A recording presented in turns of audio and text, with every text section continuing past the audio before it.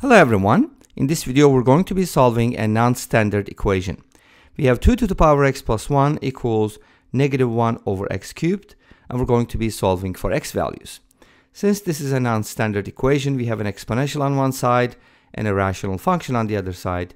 We're going to use a very special method.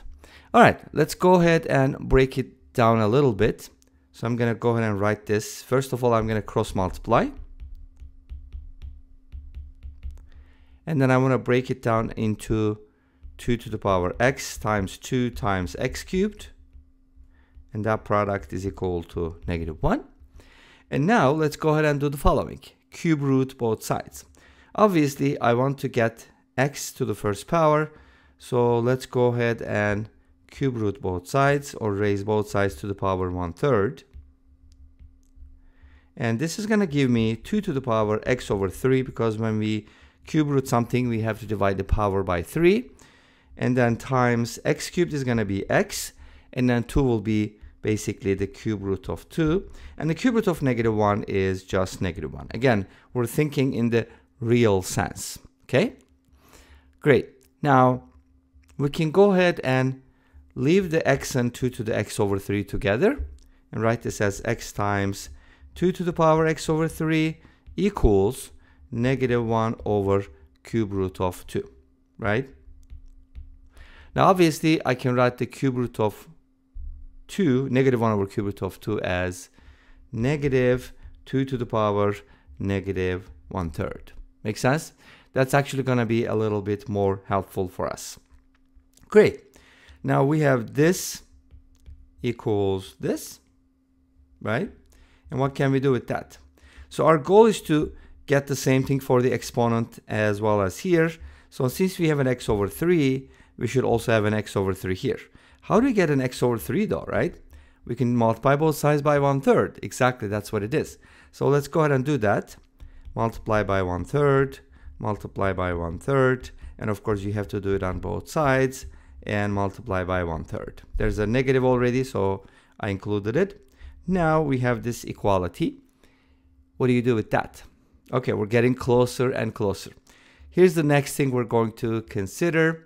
We're going to go ahead and write this as 2. We're going to write the 2 as e to the power ln 2. And then we're going to get the following. X over 3 times e to the power ln 2 to the power x over 3 equals negative 1/3 times 2 to the power negative 1/3. I think I'm going to write it as again with the radical form. Maybe I'll just leave it like this for now. Okay, let's go ahead and leave it like that for now. And then we're going to do the following. When you distribute the powers, you're going to get an x over 3 times e to the power x over 3 times ln 2 equals negative 1/3 times 2 to the power negative 1/3. This kind of looks messy, but don't worry, we're going to fix it. Notice that here we have x over 3 multiplied by ln 2. So we do need the same thing here. Let's multiply both sides by ln 2, which is a constant, right? So now we're going to get what we want. And of course, we have to do that here too. And then we're going to get the following. Make sense? So far, so good? Okay.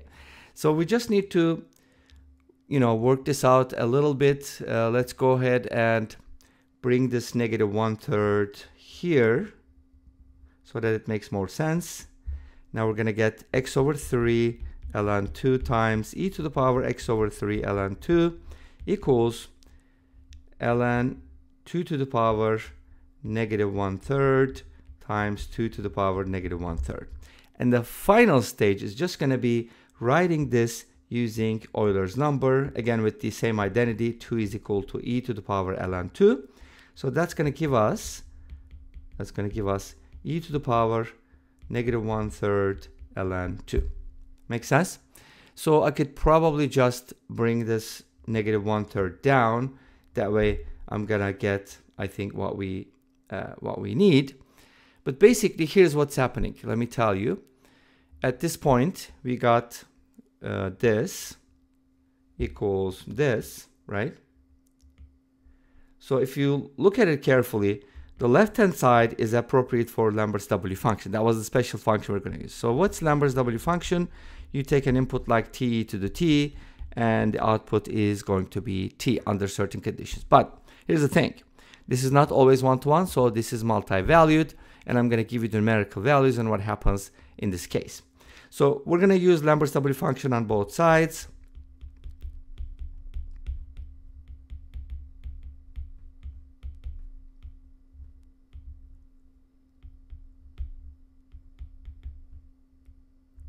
And I'm going to write this as, bring the power here as well, e to the power ln 2 to the power negative 1/3.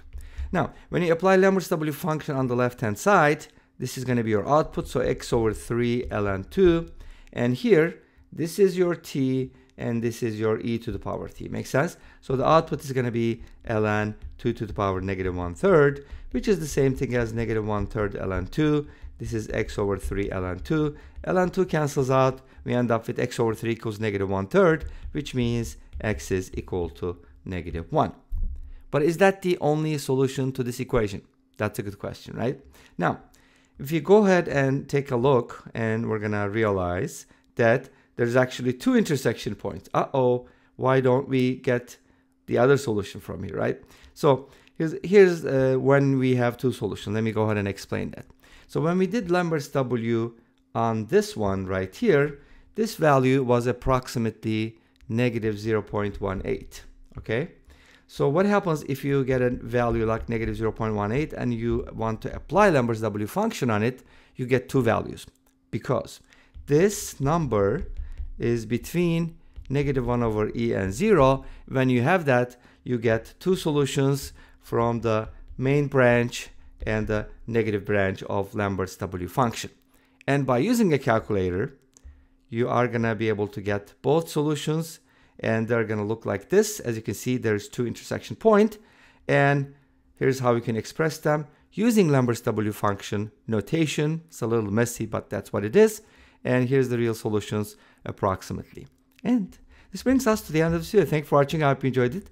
Please let me know. Don't forget to comment, like, and subscribe. I'll see you next time with another video. Until then, be safe, take care, and bye-bye.